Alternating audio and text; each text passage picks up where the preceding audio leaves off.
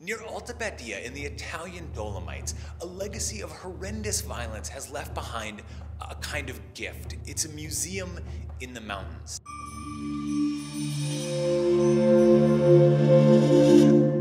I am very much not a mountain climber, but when I visited Alta Badia in 2014, I got to pretend for the day. I was able to look up at this towering spire of rock, and I said to myself, you know what?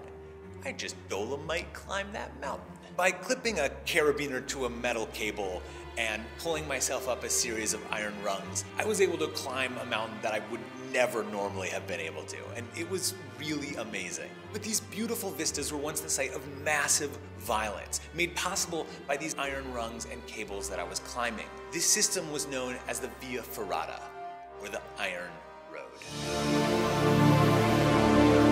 Italy declared war on the Austro-Hungarian Empire in May 1915, and soldiers rushed up both sides of the mountains. They began fighting at the top of these snowy, icy impasses, and this became known as the Dolomite Front, or the White War.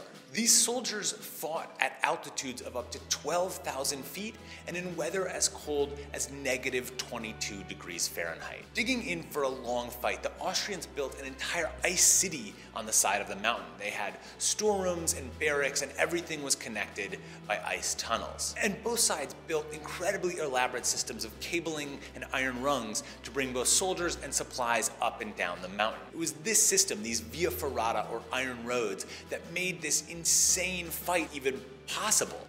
Both the Italians and the Austrians tunneled. And the idea was to tunnel as close beneath an enemy bunker, pack them with explosives, and then blow the opposing force off the mountain. In early 1916, the Italians decided to strike a decisive blow at the Austrians, and they spent 3 months digging a tunnel that would come just 12 feet below the Austrian bunker. Now, the Austrians could hear them digging for weeks, but were told to hold position. On April 14th, the noise stopped, and 100 men were instantaneously vaporized, as were 90 feet off the top of the mountain. By the time the Dolomite Front was abandoned in 1917, 150,000 men had died on the mountains, mostly of cold and exposure. Today, the remains of this war are ever present. You can visit the bunkers and tunnels carved by these soldiers and climb the same Via Ferrata routes that they climbed to bring supplies up and down. In the last few decades, over 80 soldiers have been recovered